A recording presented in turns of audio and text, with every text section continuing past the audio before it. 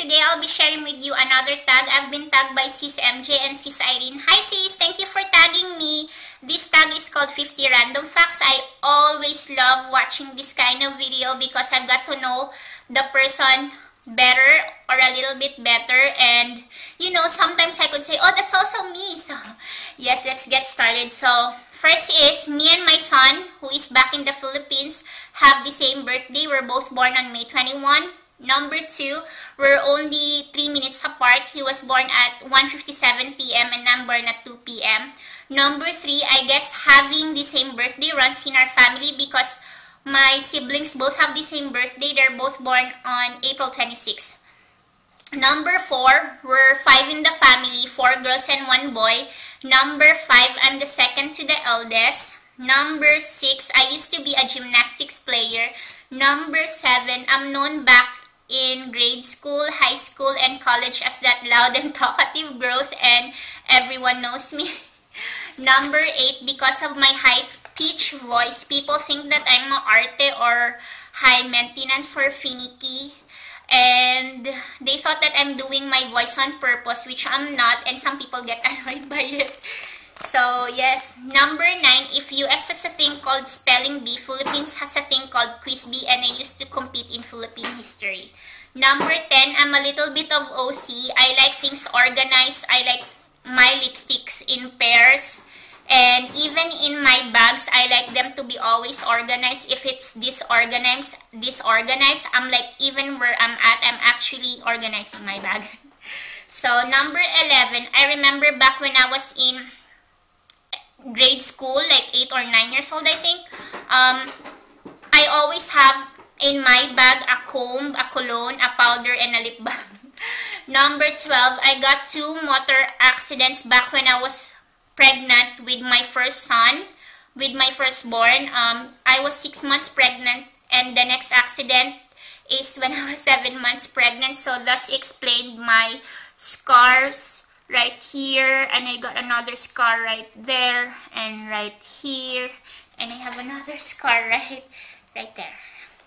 So yes, number 13, I used to hate the gap of my 2 front teeth because back when I was growing up and in my province, they said that if the meaning of having this kind of teeth is you're in Bisaya, you're bigaon, in Tagalog, you're malande, and in English, you're a big flirt. So I hate it. But now I actually love it.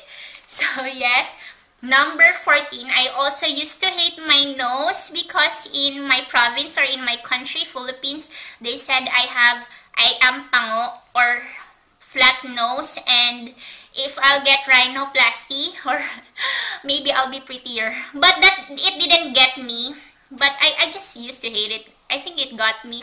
But I always have like high self-esteem. So yes. Number 15, I'm such a crybaby. I cry over sad commercials, over sad movie endings. When Michaela says sorry to me, I cry easily.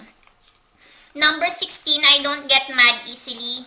And number 17, though, when I get mad, my husband would say it's World War III because, you know, all those angers that I build up suddenly would just burst. So number 18, my friend says I'm such a sweet person and an optimistic person. Number 19, I'm a happy person as well because, you know, when I first wake up in the morning, I'm happy. And I know some people, when they first wake up, like they're grumpy, they don't even want to talk to you. It would take time to talk to them till they wake up. And some people, when they're also hungry, they also get mad easily. Me, I'm still happy. I'll be like, I'm hungry, I'm just like that. So number 20, my favorite show of all time is Law and Order Special Victims Unit. I love that show, seriously. I think I wanted to be a lawyer because of that show. Anyways, number 21, I like clothes better than shoes. Not because of the reason number 22, back when I was in high school, people thought that I was a lesbian because of how I dress, because baggy clothes, and it was hand-me-down. So yes. Number 23, I'm more of a drugstore makeup kind of girl. I know everyone is different and I am different, and I'm more comfortable in drugstore makeup. And besides, you can't be walking around telling people how much your foundation is. It's how you carry yourself. It's how you use the product. So, yes. Number 24, I used to smoke. I quit smoking 2 years ago. I mean, I can easily quit smoking anyways. Back when I was pregnant with Michaela, I quit smoking right away, went cold turkey. But then after I gave birth, 3 months after I gave birth, I started smoking again. And then 2 years ago, I totally just decided that I'll just quit smoking. So, number 25, I live in Japan for 5 years and that's where I met my husband. Number 26, I'm such a gullible person. I believe anything. Yes, seriously. Number 27, there was once a phase in my life where I used to party a lot. Like a lot. Not like a lot, but I used to party. So, yes, I think that was like, I think I was 18 or 19 or 17. Yeah.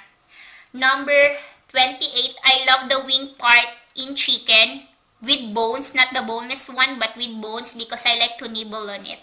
So, number 29, I'm the type of person that who hates confrontation, and even if I know that the person is lying, I'll never say anything to her because I don't want her to be embarrassed, and I also know how it feels to be embarrassed. That's why.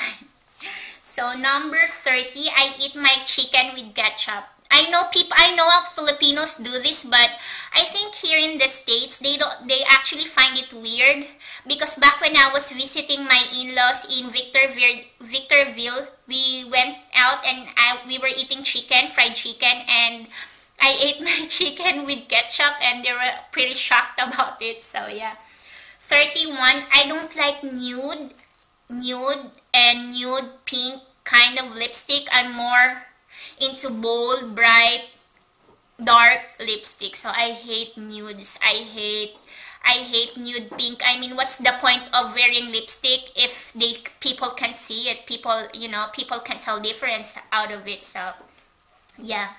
32 is one of the proudest moment in my life is back when I was in Japan and I was making Michaela's paperwork. I did it all by myself in Japanese, in which I don't really speak Japanese that well. So that was really one of my proudest moment. And because in Japan, people don't really know how to speak English. So if you would know the struggle that have been, you would actually also be proud of yourself. So anyways, number 33 is, this was funny because number 33, back when we were visiting my in-laws in Vegas, they're from Vegas, we went to casino and had a buffet, and there's two Filipina lady who came, actually they grabbed my hand while I was getting some food. They grabbed my hand and they asked me if I'm Jody Santa Maria. Actually, Jody Santa Maria, for those who doesn't know Jody Santa Maria, Jody Santa Maria is actually a popular Filipina actress in Philippines.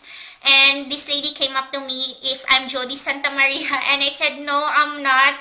And then the other lady was like saying, oh, I told you she's not Jody Santa Maria because she has a tattoo here, which I have a tattoo right here.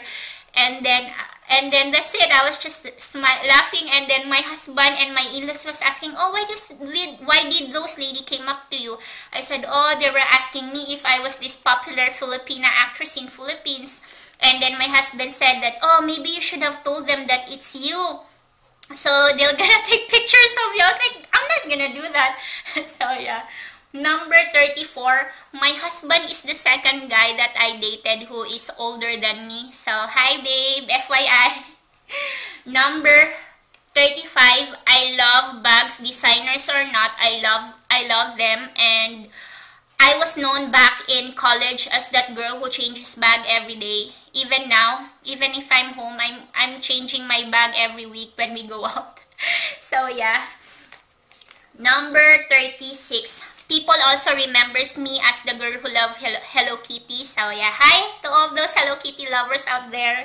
So number 37, me and my eldest sister have 7 years gap. 7 years, yeah, 7 years gap.